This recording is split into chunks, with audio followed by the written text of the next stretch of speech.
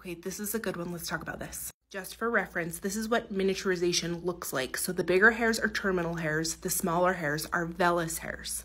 Now, the most common cause of miniaturization is related to DHT, and this is the Ludwig scale. This is for women. The scale for men is called the Norwood scale. So this shows you what hair loss related to DHT in women looks like.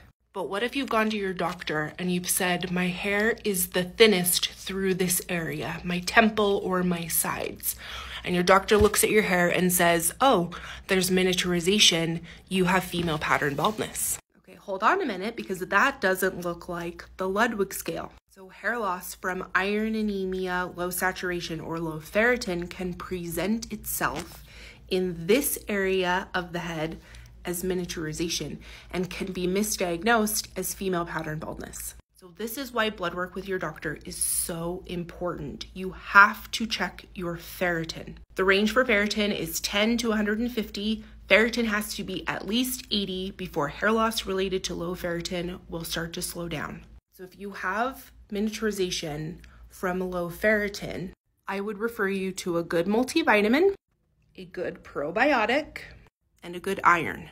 But if your hair loss looks more like the Ludwig scale, if that's the type of miniaturization that you're having, then you have an issue with DHT and you need to have your sex hormones checked through blood work. Now, the two main causes in women for a DHT issue is either some type of hormone replacement therapy, so either birth control or taking the actual hormones for like perimenopause, where they've gone through menopause, or they've had a full hysterectomy.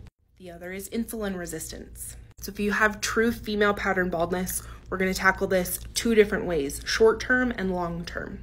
I would refer you to a good multivitamin, a good probiotic, a DHT inhibitor, so either pumpkin seed oil or the hair care liposomal. Long-term, we're going to take some things into consideration. Are you on birth control? Do you do hormone replacement therapy? As long as you're on birth control, as long as you are taking a hormone to try and balance out your hormones, you may need a DHT inhibitor, so you will take that long term.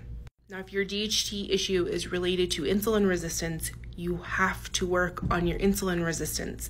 And most of the time, that includes things like making changes in your diet.